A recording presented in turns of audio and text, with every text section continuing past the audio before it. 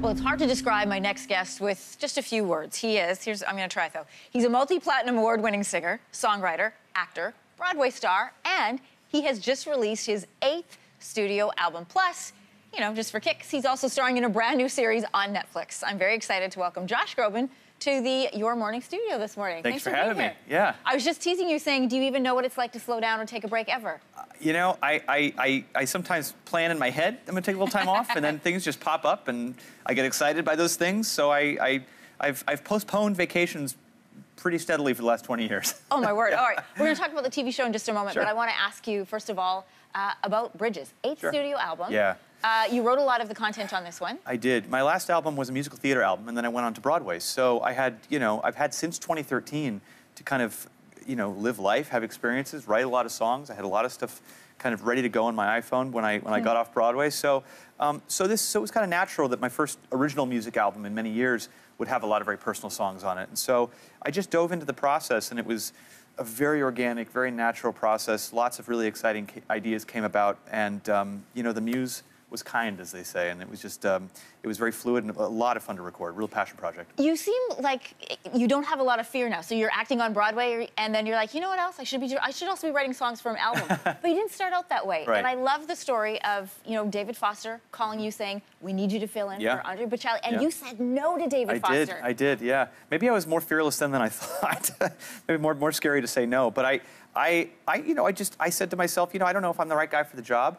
You were 16. I was 16, but I didn't have stars in my eyes. I wasn't thinking to myself, I want to be a recording superstar. I was thinking, well, I'm going to go to college. I'm going to go study theater. I hope to be on Broadway or the West End one day. And I just wasn't thinking that way, even though I grew up in LA. So he called me back, thankfully, and he said, I'm not asking you, I'm telling you, get over here. And, you know, 20 years later, from being a 17-year-old stand-in to now having a song that I was able to record with Andrea on the Bridges album, is so full circle. You know, that's when the doors swing open that way and you never expect where the stars are going to align. It's really cool when something very full circle and meaningful happens like that. Do you know what else I find cool? That you, David Foster, and Andrea Bocelli are all still friends. Yeah, oh yeah. Well, I mean, sure. I mean, this is a business where, you know, you really hang on to and appreciate those people in your life early on that had belief in you.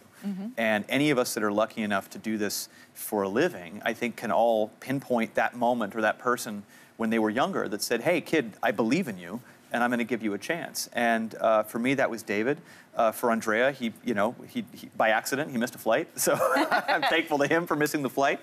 But yeah, you have to maintain those friendships because you go through so much together creatively. You spend so much time together. You share history together. And so, yeah, we'll always have that special connection. Is there anybody, you do a lot of duets on Bridges. Yes. Sarah McLachlan Yes. is on there as well. Yeah. Big fan of her. Is there anybody you haven't done a duet with yet that you'd like to? Bjork has always been on my bucket list. Really? I just think she's brilliant. I think we'd have a lot of fun together. I would love to work with Yo-Yo Ma.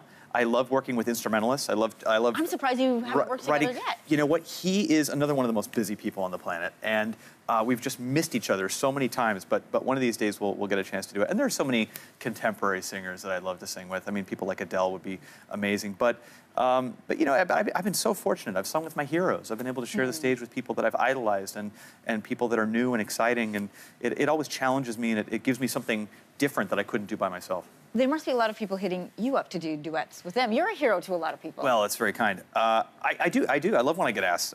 Sometimes I'll sing on somebody else's album. Sometimes they'll sing on my album. You know, I was just recently on Tony Bennett's last album and Barbra Streisand's last album. And so when I get asked by somebody that I've looked up to my entire life, it's just always an amazing thrill. You are doing a bit of a duet right now on Netflix with Tony Danza. So to speak, yeah. You play his son. Yeah. And I'm fighting and he's singing on this show. Figure that one out. I know. Yeah, yeah, Tony Danza sings in the opening intro, and not you. Not me. No. You know, I felt like in my musical day job, I do a lot of singing, and thought we kind of made the conscious decision that perhaps this homicide detective that I'm playing, if he opened his mouth and had a huge baritone operatic voice, perhaps that might be a little distracting to the character. Maybe he would have done something else for a living, for instance. But Tony plays a character that is, you know, he loves to sing and dance, and he's got that, you know, he kind of wears that on his sleeve. And so he's had a great time doing that in place of me on the show. The relationship between the two of you reminds me of the mother-daughter relationship in Ab Fab. I don't know if you ever watched that show. I love Ab Fab, absolutely. Oh my God. Yeah, remind me of the daughter we should be so character a lot. lucky to have that kind of chemistry. Yeah. Working working with Tony was a blast. I just loved filming the show. It's super different for me, but I learned so much and just enjoyed every minute of it. Such a thrill to have you here. Big Glad to be fan of here. your music. Thank you. And I also think you're incredibly funny. Thank you so Josh's much. album, by the way, is called Bridges. It's out right now, and we'll be right back.